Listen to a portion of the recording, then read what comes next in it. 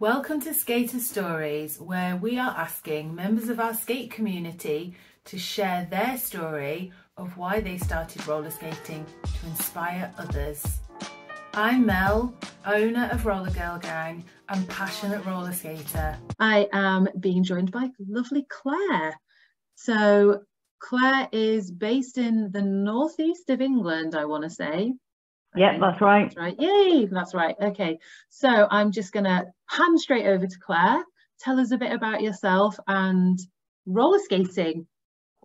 I live in the little tiny town on the northeast coast in Northumberland. It's very sandy. It's got a beautiful beach. It's gorgeous, and it's got the loveliest pond for skating on. And the little skate park just down the road from where I live, like 5-minute walk. And it's one of those things where I kind of thought, yeah, I fancy doing skating, but I'm a bit past it because I'd skated when I was a teenager, and my skating experience as a teenager was just sort of like pootling along around the roller disco, which hundreds of kids went to, my sort of age. And then I was quite obsessive. I've got that sort of nature. And I skated to and from school and to and from everywhere I went, but it was literally just around the streets. Nothing fancy, just up and down the streets and around the roller disco. No jumps, no roller derby, did play a little bit of hockey, but you know, nothing majorly exciting, but I loved it. And when I was about 17, 18, that kind of died off. I picked up some other interests and then went off to university, and the skates got left in the cupboard, and time goes by and you don't skate and you don't do anything much. And I'd seen a friend doing some roller derby a few years ago, and I'd seen clips of her doing that on like social media. I thought, you know what, I'd really like to give that a go. And by the time I sort of like got up the guts to actually think about skating, it was lockdown. No skates, nothing. It was about 18, nearly 2 years ago actually. My daughter had got a set of like kids skates, but she got them at the time when she just got to adult size feet and they were my size. And I thought, I'm going to try these skates on. I'm going to go out. There's a bit of a nice flat basketball court near where I live. I'm going to put them on, put these skates on and go. I'm going to skate. I'm going to be great. And I put them on, and I was like Bambi, you know. It was like I couldn't move on them. They were awful. I was just, I can't possibly do this. This is just dreadful. There's no way I can skate.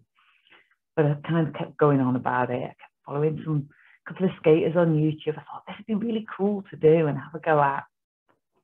And my husband and my children bought me a pair of Kaya skates for Mother's Day 2021. And I put them on and I went out in them, and I couldn't believe the difference. It was like my body kind of remembered some of the stuff that I could do. Now, I wasn't great, but I could go forwards, I could go backwards, I could turn around just about. It was a bit wobbly. And I thought, this is great. I'm going to just come out and skate and just use it as a bit of exercise. The trouble is, I kept getting a little bit more obsessed by it and more obsessed by it. There was no roller derby happening, but you know, within a few weeks, I'd been down the prom on the lovely, beautiful tarmac prom where I live, and I'd been around some of the trails, found some nice smooth paths, and had a little skate. And I was like, I want more, I want more, I want more, I want more. I thought, I'd love to have a go at a skate park. Never had a go at a skate park. Found one near me with just a couple of shallow banks, and that was the scariest thing I've ever done. Went down these shallow banks. And I just thought, oh, I really like this. I'd like to do some more of it. It was absolutely petrifying. And at this point, I was nearly 50. At this point, I was 49, nearly 50. And, you know, people are going, you're roller skating at your age. What on earth do you think you're doing? And you're not scared of breaking any bones or anything like that. I was like, well, whatever. And so I skated a bit, and then I thought, well, you know, the weather's a bit rubbish around here. Maybe if I could find an indoor skate park to skate at, that would be great. And I discovered there was one about half an hour away from where I live, but it didn't have anything for roller skaters. It was all BMXers, scooters. It's a big scooter thing for lots of kids. That's this primary sort of thing. But I got in touch with the the owner, and he kind of said, well, if you can get a group of skaters together who were interested in coming along, we'll put something on. So I didn't know anybody, and there was one girl at work who knew did a bit of skating. So I asked her, and she got some contacts, and via kind of Facebook and Instagram, we managed to get enough of us together to start a skate night. And that started in about May 21. I managed to get that going in the local skate park. That's brilliant. And I went along, and, again, just not got a clue, never been on a half pipe, never been down a ramp, and it was all very sort of like that. But I was absolutely loving it. I was really getting into it. Fantastic sort of experience and really enjoying it. And then I broke my wrist. I fell over and I broke my wrist in August. I had a brilliant skate park session the week before, and then I just fell over a bit of a stone. I wasn't even doing anything impressive. And that put me back for a little while, and I went back to it kind of January last year, so about a year ago, when I'd recovered and life had got a bit sort of like life hadn't got in the way. And I went back to skating. Now and the local Derby team had decided they were going to do some skater intakes. So I'm going to give it a go because I really fancy doing this Derby. And I went along to the new skater intakes, and I absolutely adored doing all the drills and all the skate skills, and it was brilliant for my confidence. I just didn't like the competitive gameplay. So, I was just one of those people that just goes, yeah, I can see why people really love this, but at sort of 50, I don't want to be throwing myself into other people. And it was a mixed team, so there were a lot of really big guys on that team, and I'm just like going, after the wrist break, I was like, maybe I don't want to physically throw myself into other people. So I decided kind of at that point that I'd stick with a skate park sort of skating, and I never knew that I didn't go into it ever intending that would be the thing that I love. And I'm not very good. I still class myself very much as a beginner. I can do a drop in, I can do a plate stall sometimes, but not consistently. But it's just absolutely, it's like flying. Yeah, it is absolutely like flying. You'll know what I mean. And as I've been going along, we've got another little skate night goes on a Friday now, which is a beginner's night. And there's lots of, mostly women, but there are guys who come along as well, of all ages. And one of the things I've absolutely loved is connecting with a wide group of people that I probably wouldn't have connected with before. I'm the grandma of the group, right? I'm not a grandma, but I'm the eldest by a country mile. And people will be going, oh yeah, I'm too old to do this, and I'm going, I'm doing it. You're not too old, And it's one of those things. Just keep giving it a go. We go along some weeks. I'll go, yes, I'm going to learn this trick, and I nail it. And the next week, I'll just spend most of my time flat on my backside. But it's fun. It's exercise. It's a whole new group of people. It's getting outside and just enjoying it. I've been sick of sort of like just doing boring exercise, because I'm not one for going to the gym, and I'm not one for lifting weights, or going to an exercise class requires a sort of, I don't know what it is about exercise classes and skating. Feels like a chore. It does, absolutely. It feels like a chore. And I do a bit of Pilates and do a bit of yoga and a walk. But I just wanted something fun to do. Something fun. And it kind of transports you mentally to a completely different place as well. It really does. And actually, I've even got at school, I'm a teacher, and I've even managed to get a roller skate club going at school. Yes. And it's just in the school hall. We get about 30 kids each week coming along. And, you've got kids in there who are really confident. You've got some who've never put skates on their feet. And just, I can't teach them a lot, but, the whizzing around they'll play stick in the mud, and we'll get a few cones out for them to jump over, those that are confident doing that. And it's really nice to see how they, just progress really quickly. And they're just, kids are fearless. I'm full of fear, but, I see these kids jumping over those things, and I'm going, I won't do that. No, yeah. And that's fine. You don't have to. Exactly. You don't have to demonstrate it. Just, it's a suggestion. You could try this. Yeah.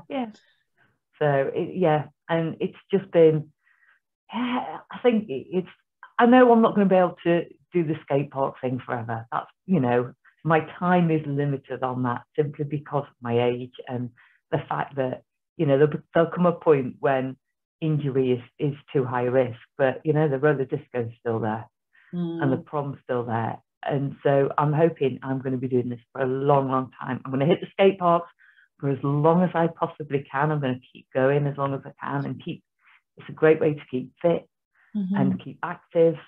And, somebody was actually talking to me the other week about actually as you get older, bent leg sports are really good for you, like skiing, like skating, ice skating, roller skating, all sorts of skating, because they develop your core, they develop balance, which is essential for you to have as you age. So the fact that I'm older and doing this is still like yes, power. box ticked. Yeah, definitely. Aging disgracefully, absolutely.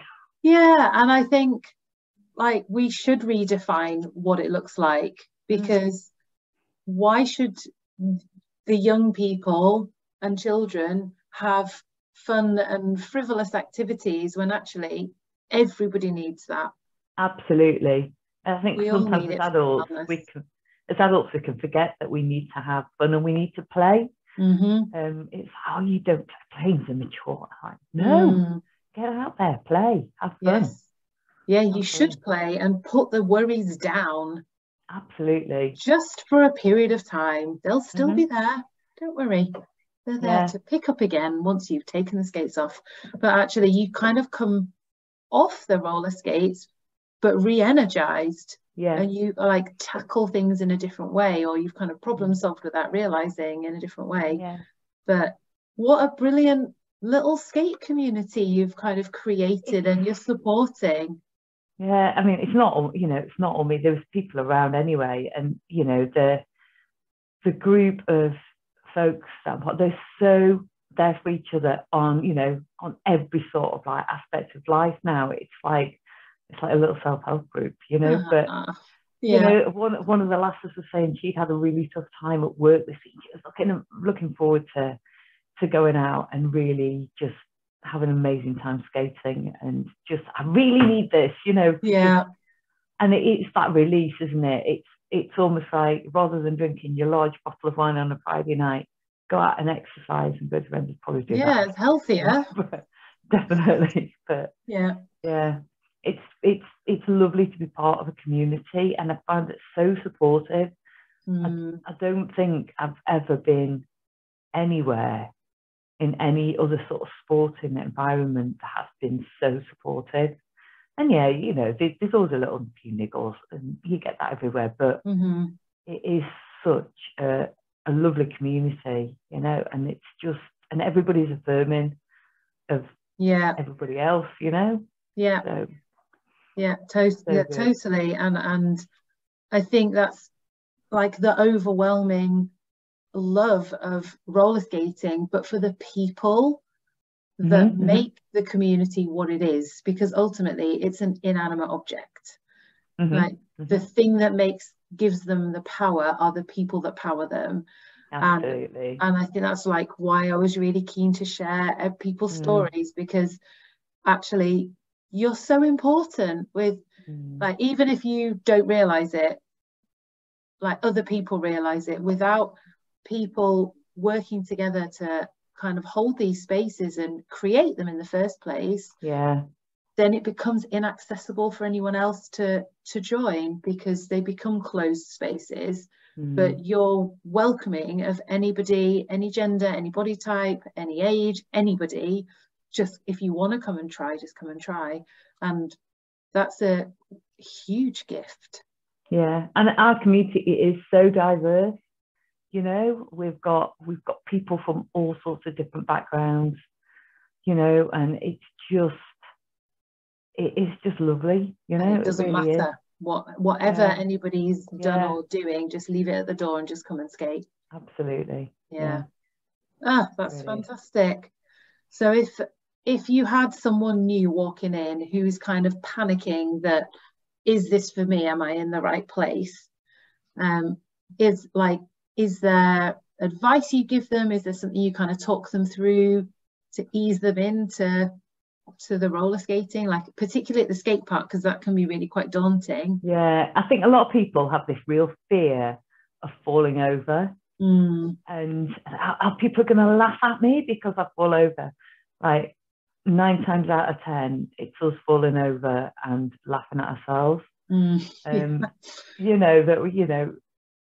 It's something that happens, and actually being able to relax into yourself is something really good. And I think the people coming in that are a little bit nervous, I just encourage them to take it steady and do what's comfortable for them, and go at their own pace, but have fun, but also to try things and just be willing to maybe just have a go at something.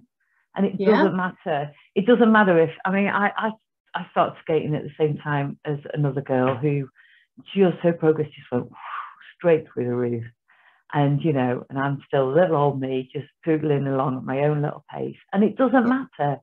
It's a journey you go on, and you go at your own pace. And as long as you are enjoying it, and as long as it's bringing you joy and you're getting something out of it, whether you're throwing yourself down a ramp, you're skating around your local park, or you're hitting a roller disco, or you're, battering people at roller derby, whatever it is, if you're enjoying it, it's bringing you joy, and you're not feeling a sense of obligation to it, then it's worthwhile. And it doesn't matter how fast or slow you progress. You just go at your own journey, you go at your own pace. And I have to keep telling myself that sometimes, because sometimes I do get frustrated that I want to go quicker because I'm competitive with myself. Yeah, no, I hear that. And I think that is a really difficult thing to kind of unlearn almost. That, like, the kind of, we don't show ourselves the same compassion that we would show somebody else. And the way that you talk to someone else and go, no, you're doing great. What are you talking about? You mean, I know you're finding this hard, but you're learning a hard thing. So of course it's going to be hard. And actually you're making progress, but I'm going to point out that progress that you're making. But then when we don't make the progress ourselves and we're like, no, but I was able to do this last week. Where's the skill gone this week? But understanding, and it takes a long time, I think, to understand that your progress isn't necessarily going to be linear. No, it isn't. Because it's affected by so much, isn't it? Yeah. Well, progress isn't linear. I'm a teacher. And I know that kids, nobody goes like this. It's usually like this. Right. Yes, this, the plateau. Yeah. Yeah, and that happens in all types of learning. But it's just a wonderful way, I think, my husband said something to me. He'd been doing some art stuff on the iPad, and going, I love learning new things. And so do I. And that's what skating brings me, because there's always something new to learn. It doesn't matter what level you're at. There's always something new to learn. I don't think I'm ever going to be doing sort of like invert, cartwheels and throwing myself upside down over ramps and things like that. But I see other people doing it and go, you must be mad. But yes. Yeah. It's one of those things I go, wow, that is amazing. I'm quite happy just pumping the transition. Yes, I'm right with you. I'll be next to you pumping that transition and not worrying about the cartwheel or being upside down. Exactly. And I think feeling secure in what you want to do absolutely can help that. Yeah. Otherwise, because I definitely used to feel a lot of jealousy. Like, why can't I do that? I've been doing it for longer than they have, and they've accelerated and overtaken where I'm at. And then I'm like, actually, do I want to do that? I don't want to do that. No. I think the other thing for me as well is kit. And I started with these beautiful Kaya jump skates, and they were a great beginner. They were a great beginner skates for me because they were comfortable, they were adjustable. I could still be skating them now. I've just upgraded, but I've tried heeled skates and I have reefers. and, you know, had these beautiful skates, and I've tried all these different skates, and I've bought things and sold things. And I think sometimes, you know, but just getting the best you can afford, you know, is really good. And even if that's buying something second hand, if you can't afford to buy new. Yeah. But actually just getting the best that you can afford. And, you know, when you're ready to upgrade something, do a bit of research and find out what's out there before you just go buy the first thing you see, because it is, you know, I've seen so many people go in and they've bought cheaper option skates and they've not lasted them very long, and they've suddenly ended up spending a lot more money. And I just go, you know, my Kayas, they cost me about £150 new. Well, I didn't buy them. You know, they were about 150 quid, and they were a really, really, really good starter skate for me, for what I, you know, for what I ended up doing. And I just think, you know, just that's something, you know, just, I know, obviously get the best you can afford, whatever your price range is. And if you need advice, talk to Mel. Talk to the shop team, the fabulous shop team. Absolutely. Who we have now, very skilled.